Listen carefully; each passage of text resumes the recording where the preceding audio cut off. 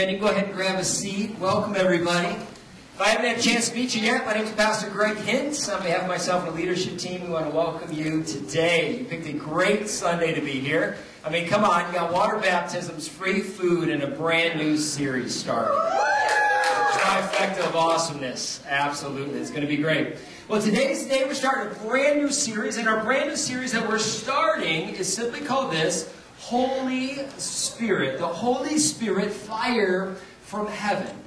And, you know, I love how God works because we planned this sermon series probably about 3 months ago. And just even in the research of coming up to this day, I found out that Pentecost Sunday is next Sunday. But we didn't plan it that way. God planned it that way. And He lined everything up for us. And so it's going to be a great series that we're talking about as we talk about the Holy Spirit. Now, I know for a lot of us, we're coming into this maybe at different levels, different places, different understanding. My goal is no matter where you are, that you're going to be able to leave here today with something that you can apply to your life. That's my goal. That's what I really want to see for each and every single person here. And you know, whenever you talk about the Holy Spirit, there's lots of different thoughts, lots of different ideas that go around.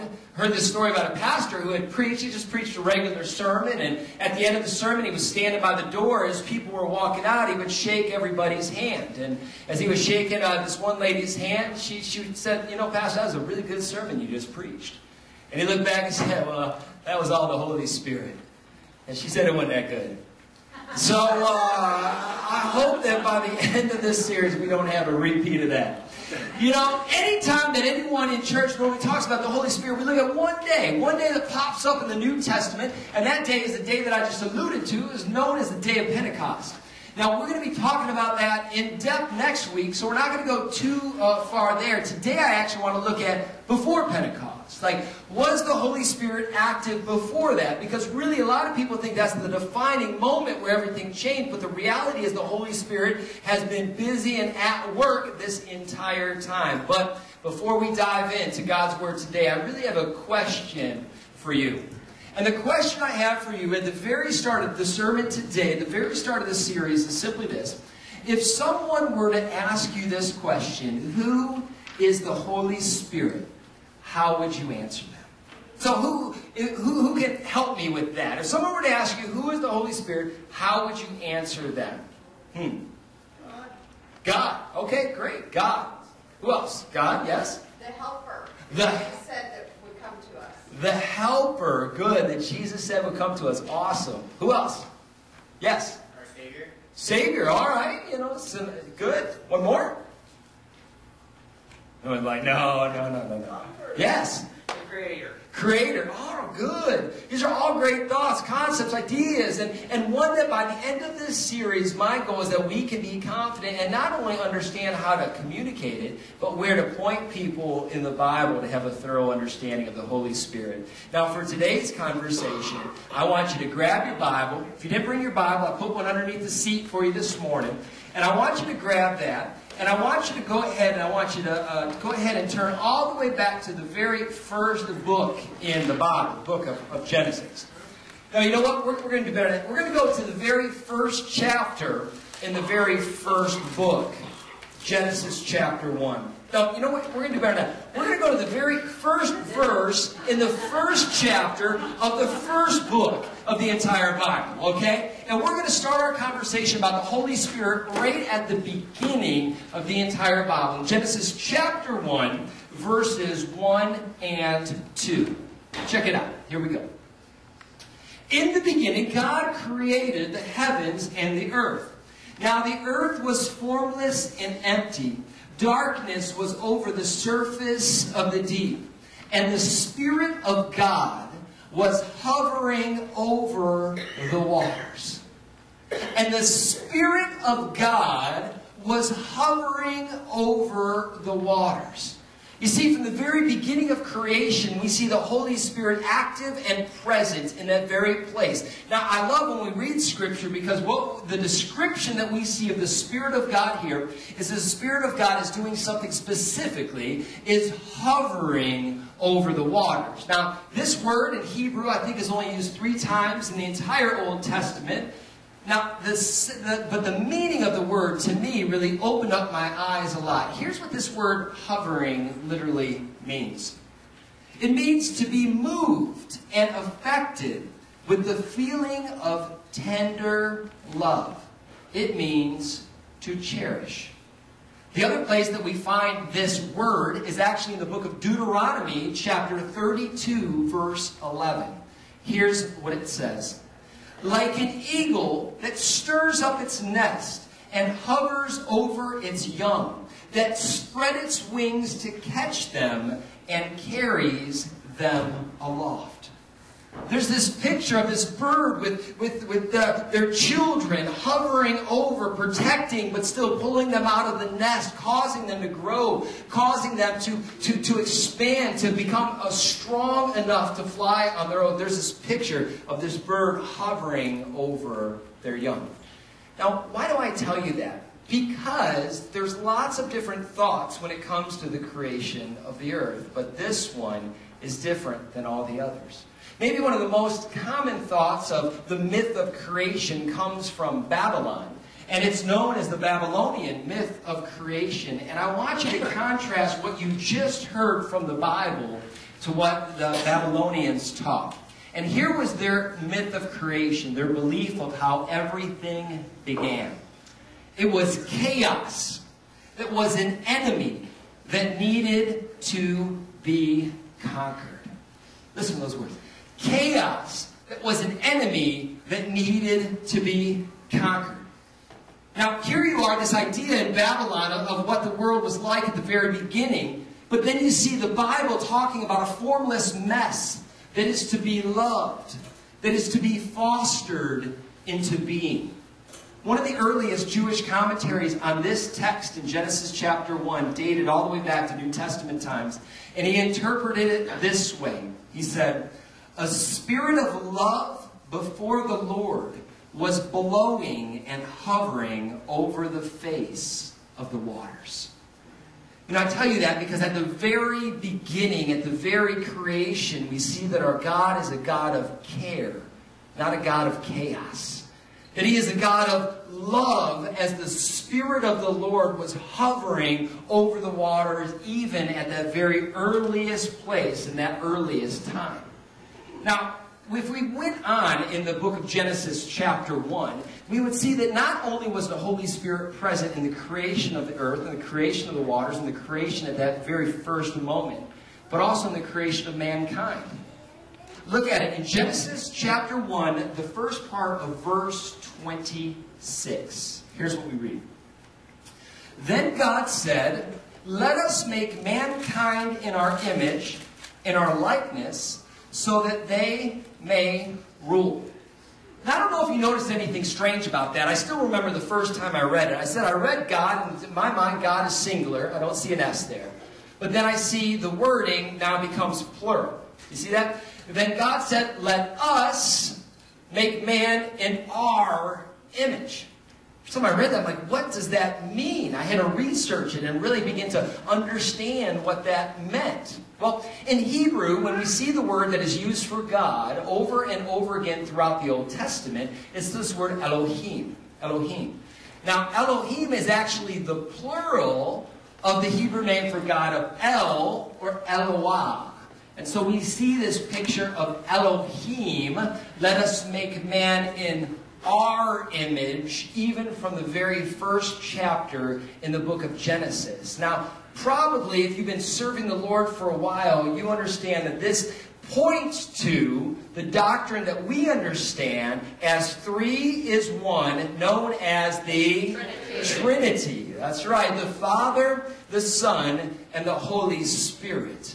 That God is all of these. This is the picture of the Trinity. From Genesis chapter 1, we see that being evident. Let us make man in our image. So we see even at the creation of man, the Holy Spirit was active and the Holy Spirit was present in that moment.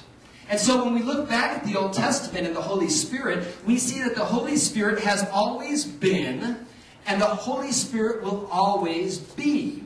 That He is the third person in the Trinity.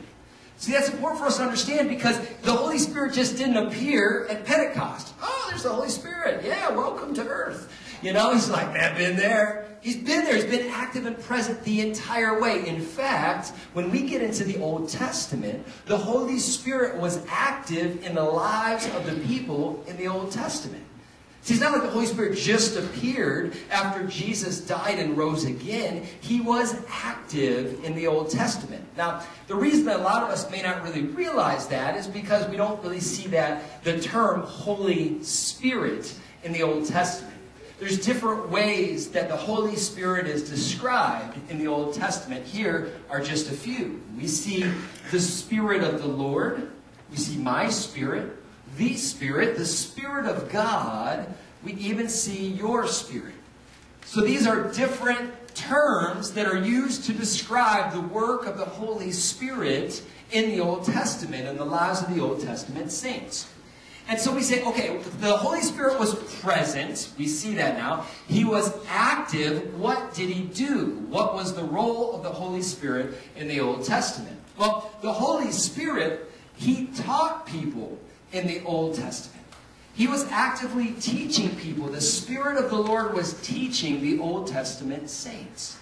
You know, a lot of us remember the story of the Israelites. When the Israelites escaped Egypt, they came to a big body of water that was known as the... Right? You guys watched The Prince of Egypt too. Yes, and came to the Red Sea, right? The Red Sea, miracles happened, all these great things happened. But the Israelites ended up wandering around for a while. Okay? They're wandering around in the desert. In that season when they were in the desert, they had to rely completely and entirely on God. God led them and God fed them. God took care of all of their needs. Now there's this guy Nehemiah in the Old Testament, and he was talking about this season of time in the Israelites' life. And we read it in Nehemiah chapter 9, verse 20. Here's what he said. He said, "You sent your good spirit to instruct them, and you did not stop giving them manna from heaven or water for their thirst." And so we see the Holy Spirit was evident there, and the Holy Spirit was teaching them in their lives. Now, we're not just here to look back, because it's very important when we come to church that we have to look right here in our lives too. So as we look at the work of the Holy Spirit in the Old Testament, I also want to look at the work of the Holy Spirit in your life today. So my question for you, and you don't have to answer this out loud, but I want you to answer it in your hearts, I want you to answer it in your mind. Let's start our journey asking this question. What is the Holy Spirit teaching you? Is the Holy Spirit teaching you? When you look at your life right now, can you see the Holy Spirit teaching you things right now? Because the Holy Spirit is a great teacher. He wants to teach you in your life. Now, for some of us, we may look back and say, I don't really know. What does that mean? Like, is this a community college course? Do you sign up Holy Spirit 101? You know, what does this look like really for the Holy Spirit to teach me? Well, the Holy Spirit is actively moving in our lives even today. And He uses lots of different avenues to teach us. I'm just going to share with you just a couple that I've seen the Holy Spirit use in my life. And maybe you've seen Him use it in your life too. I mean, the first avenue that I see a lot is that the Holy Spirit will use others. He'll use people. He will send people into your life. He will empower them and give them the wisdom to give you. Many of you would not be sitting here right now if the Holy Spirit had used somebody to reach out into your life. Someone to share wisdom with you, to pray for you, to be there for you when you needed them. So the Holy Spirit has used other people in your life to help teach you. Now maybe for some of you, you need to be that other person for somebody else. Maybe it's time that you take what God has given you and you begin to pour it into the life of another person, or you begin to reach out like someone reached out in your life. But other people is a great way that the Holy Spirit uses to teach us in our life. Now, not only other people, there's another great way that the Holy Spirit works in our life, and that's through using the Word of God. The Holy Spirit speaks through the Word of God to speak to our hearts and speak to our lives, to teach us and to train us.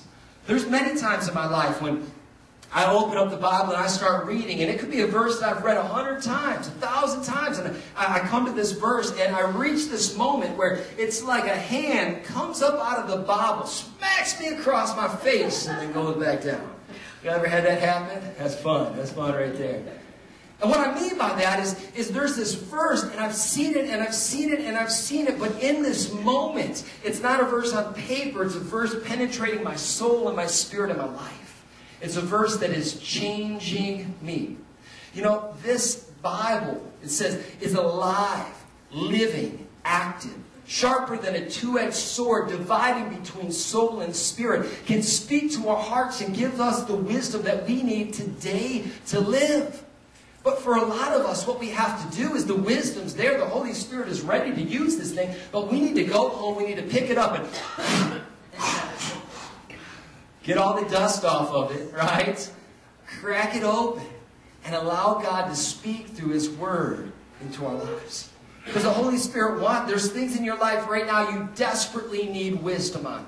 Some of you, you're about to make the wrong decision. You're not listening, right? You're not opening yourself up to God's Word to hear what He wants you to do in your life. Some of you are so frustrated with life where it is. And I'd say, have you even gone to the instruction book?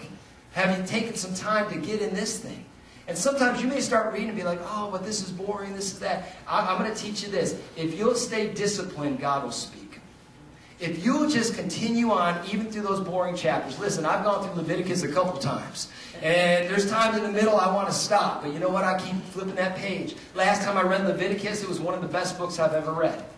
I read it before, I almost fell asleep. But I read it again and it spoke to me. Why? There was stuff in there I needed to hear in that season of my life. There were things that made sense. So I want to encourage you. Is this thing coming into your life every day? I'm going to tell you, if you say, I'm going to read 3 chapters of the Bible, that's going to take you about 12 and a half minutes every single day. If you watch one 1-hour TV show, you're watching about 20 minutes worth of commercials. Unless you have a DVR like me. So think about that. 12 and a half minutes. That's how long 3 chapters are each and every single day. And what's going to happen is that wisdom is going to come through that. Seeds are going to be planted in your heart that are going to come to fruition at just the right moment, right when you need it. Does that make sense? Now let me tell you another way, and this is an often overlooked way that the Holy Spirit can speak to our lives and teach us today, and that's through experience. Things that you've done in your life in the past, the Holy Spirit can use to teach you today. Now for some of you, it's the mistakes that you've made, right? The things that you've done that you look back and you wish you wouldn't have done. See, what the Holy Spirit can do is when you're in another season, when you're about to go down that same road, He can bring to remembrance what happened in that time. And then you think to yourself, I don't want to go down that road again. I remember where that road took me. I don't want to do that again. And so that changes your life today. And so we can learn from our own mistakes. We can learn from the mistakes of other people that we see or we saw or that we have learned about. And we learn, and the Holy Spirit will quicken that inside of our spirit and lead us in another direction. You know, a lot of us have probably heard that before. But I'm going to tell you, what about the other side of things? The Holy Spirit can use the victories of your life to teach you. He can use those moments when it made no sense, but you felt the Holy Spirit was directing you in a certain way, and you're like, it doesn't make any sense, but I really believe God wants me to do this, or God wants me to do that. And you take that step, and He shows up. And you're like, wow, God, you showed up. I didn't have the strength, the knowledge, the ability to do any of this, but you did it through me. Now you're going to come to another crossroad. God's going to call you to something else. And you're going to be like, I can't do it. And He's going to be like, but do you remember when? Do you remember that moment before when you said those exact same words, but you had the courage to follow me? And you took that first step, and God showed up. And in that moment, the Holy Spirit is going to encourage you to continue to step forward. So God can use your experiences, both the good ones and the bad ones, to come back to you, to lead you and guide you, and to give you the wisdom that you need to move forward. So the Holy Spirit absolutely is in the business of teaching us today. The other thing that as we look at the Old Testament, another way that we see the Holy Spirit moving is that the Holy Spirit, His presence pointed people to God.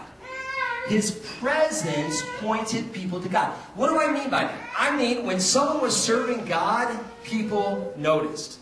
When the Holy Spirit was evident in someone's life, people were like, man, what is up with that dude? You see it from this one guy. He was actually the son of David. He got a little famous. What was his name? Solomon, exactly. Solomon, the son of David. He became king, right? God said, I'll give you whatever you want. Now, he could have asked for money, stuff, land, conquered the entire world. What did he ask for? Wisdom. And he said, I want wisdom because I want to lead your people. God said, I'm going to give you wisdom and so much more. God just exploded in his life with so much wisdom, so much goodness. Solomon became the richest person on the entire planet. Things were going great for Solomon. And here's what happened. As he followed God, people began to notice the hand of God on his life. People began to notice there was something different about Solomon. There was one lady, she was actually a queen at the time. She was known as the Queen of Sheba. She actually traveled because she heard of the wisdom of Solomon. She wanted to learn from Solomon. She wanted to spend time with Solomon, being like, man, there's something different about you. I want to know what that is. If you want to read about that later, you can in the book of 1 Kings, chapter 10. You know, a lot of times, though, people think she just went to see him because of the stuff that he had. But the reality is that she went not just for that, but she went to see about his relationship with the Lord. Look, word had spread all about Solomon that Solomon had a connection with God. People saw how God was blessing Solomon in his life. And so the Queen of Sheba travels and she learns about that. Now, let me ask you a question in your life today. My question is simply this. Who has been drawn to God because of the Holy Spirit's work in your life? Who has been drawn to God because of the Holy Spirit's work in your life? In other words, because of what the Holy Spirit is doing, someone looks and they notice, we're like, man, there's something different about you, or what's going on here? And that has opened the door for ministry. You know, Jesus, he made it so clear for us. He says, you know, we're called to be a city on a hill. He said we're like a light, and that light is not supposed to be hidden. That light is supposed to be for the world to see. He said, you know, that we're called to let our light shine before men, that they may see our good deeds and glorify our Father in heaven. The Holy Spirit is on the inside of us, not just for us, but to shine out into the world. The darker it gets, the brighter we become. Are people seeing you shine?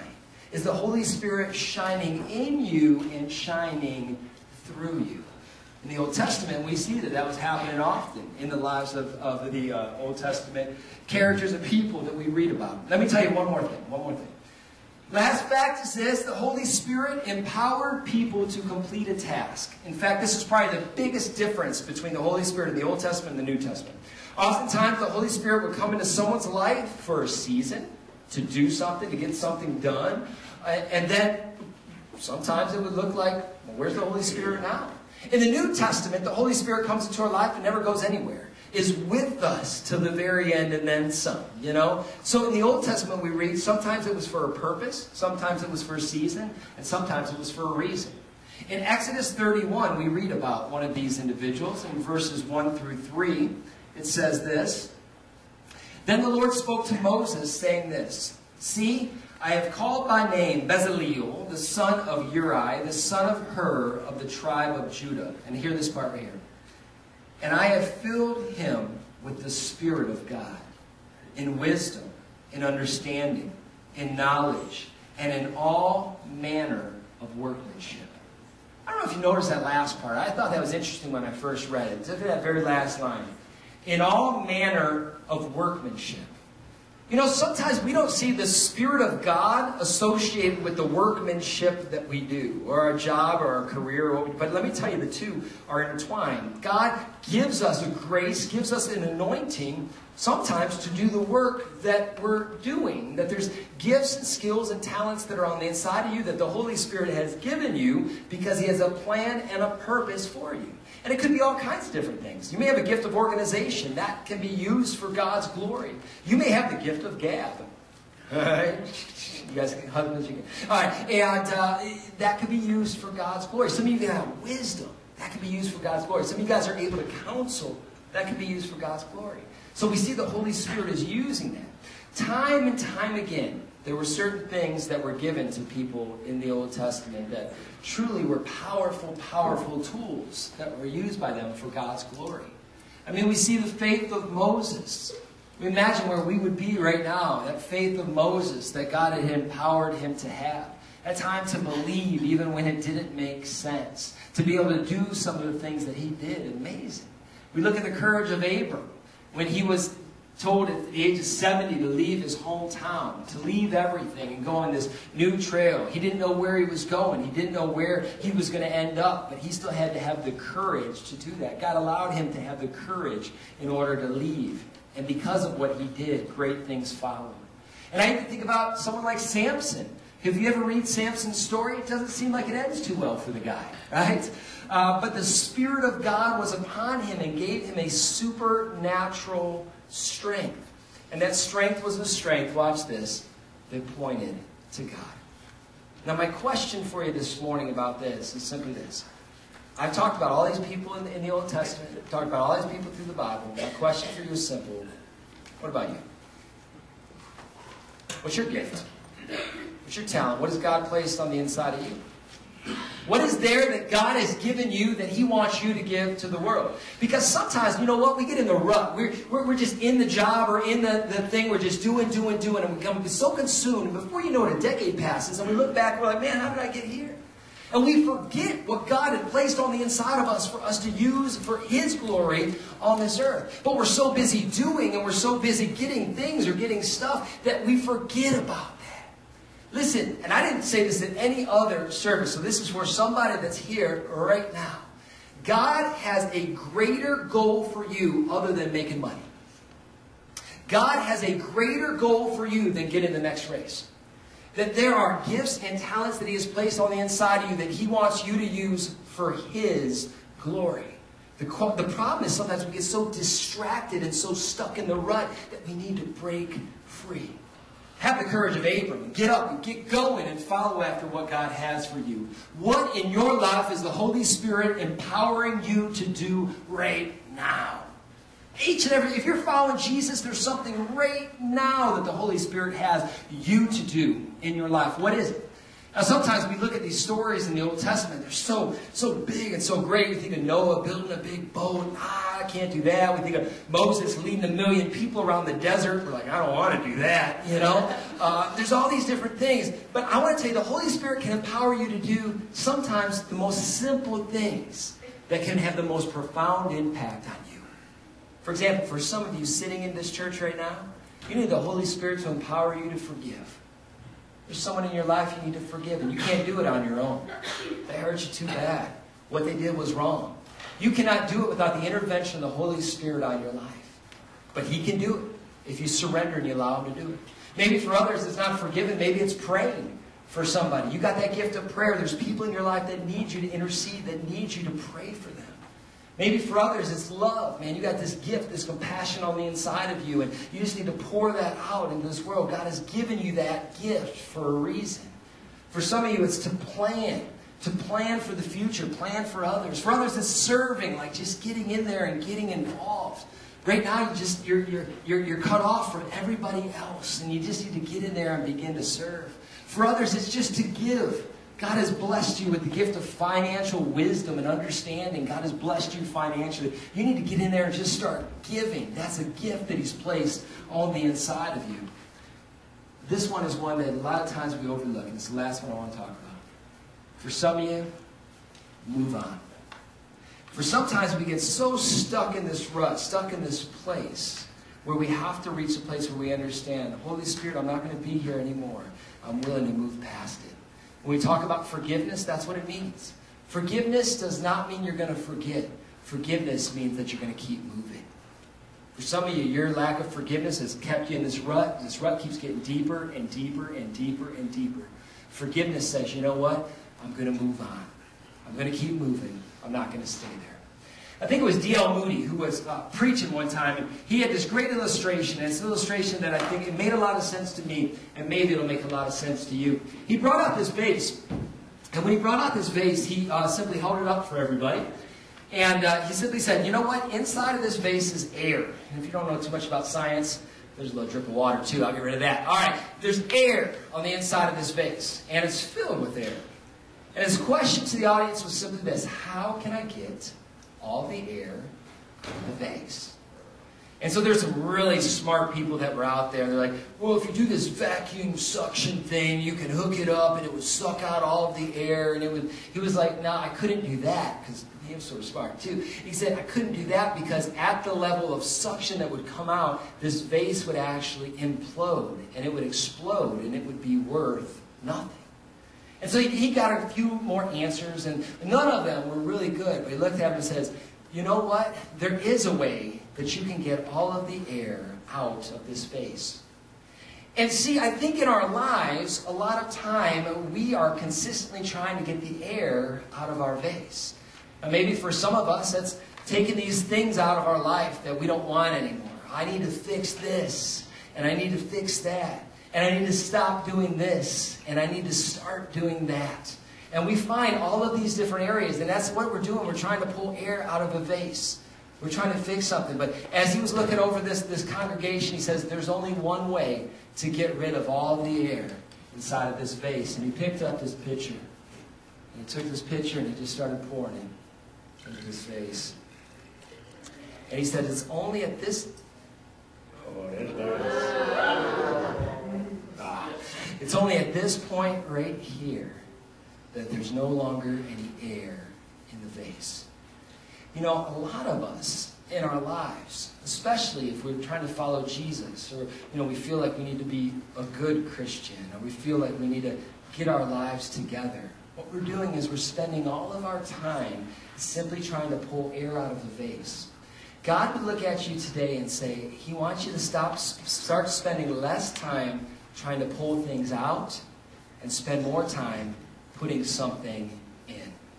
Because at this point, there is no more air in the vase, but it's not because I took anything out of the vase. It's because I put something into the vase.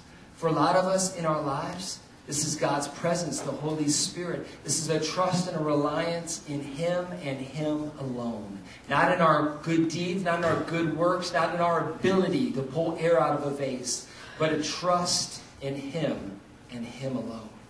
That's the first step of what it means. Now you look at me and say, okay, I get it. I fill my life with the Holy Spirit, and then that's good. Now how do I do that?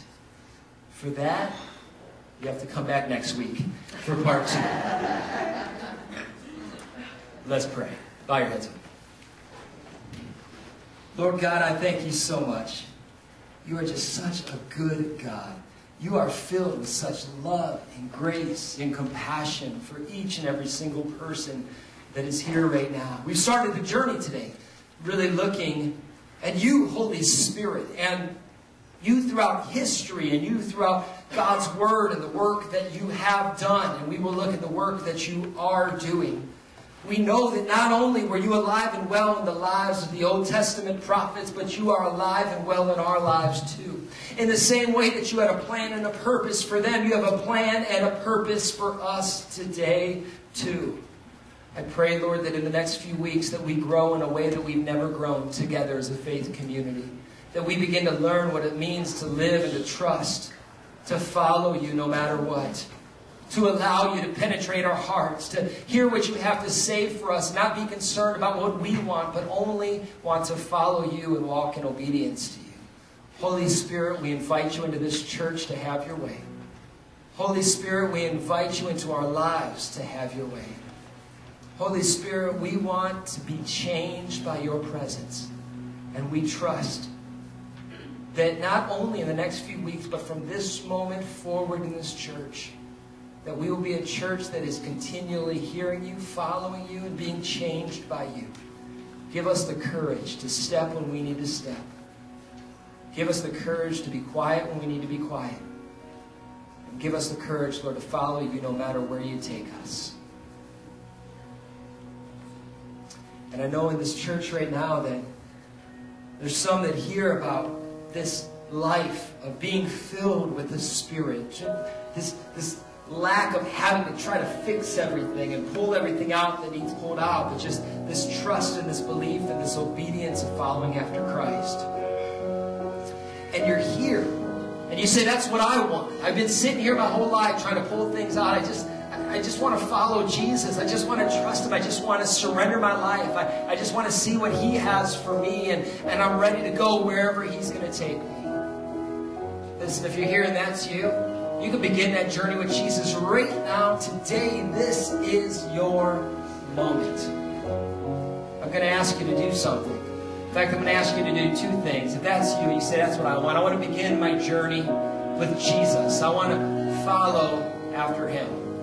Here's what I want you to do. I want you to lift up your hand, and I want you to lift up your eyes, and I want you to look at me. I see you. Who else would say, that's what I want? I see you. I see you. I see you. Anyone else? Hands all over this place saying that this is their day. This is the moment where everything changes. And I know a lot of people here are already following Jesus. I want you to say this prayer with those that are saying this prayer for the very first time. Repeat after me. Say, Jesus, I surrender my life to you. Take it and do with it whatever you want.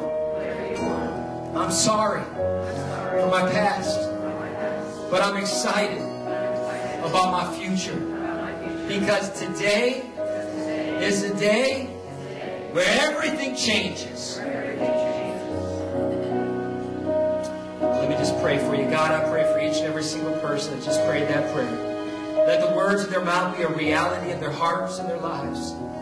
Let this be a date and time where everything changes in their lives. I just pray that you'll pour out grace and blessing, love and peace that has never been experienced in your life before. Let it be present and evident today, in them and through them. I pray that in Jesus' name. Amen. Now, if you're here and you prayed that prayer, I want to encourage you just to do a couple of things. First, tell someone about it. Maybe it's someone that brought you here, someone that you know loves Jesus. Let them know, hey, I'm following Jesus now. Also, I want you just to start to pray, just start to talk to God. Maybe even on the drive home, you just, hey, God, thanks so much for saving me. Thanks so much for what you did in my life. And the last thing I want you to do is take that Bible. If you got one home, dust it off. You need to take one from our church. They're underneath the seats. Find one, take one, be blessed. The only thing we ask if you take one is that you start reading it. Now, I know it's a big book. You may not know where to start. I always tell people, read Matthew, Mark, Luke, and John. All the story of Jesus through 4 different eyes. Books that changed my life, and I believe books that can change yours.